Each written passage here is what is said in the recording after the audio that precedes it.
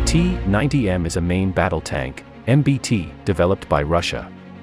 It is an upgraded version of the T-90 and features improved armor protection, a more powerful engine, and a new fire control system.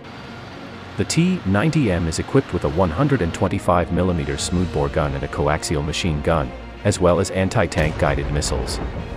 The tank also has advanced mobility and maneuverability, making it capable of operating in a variety of terrain and weather conditions. The T-90M is considered one of the most advanced MBTs in service and has been exported to several countries.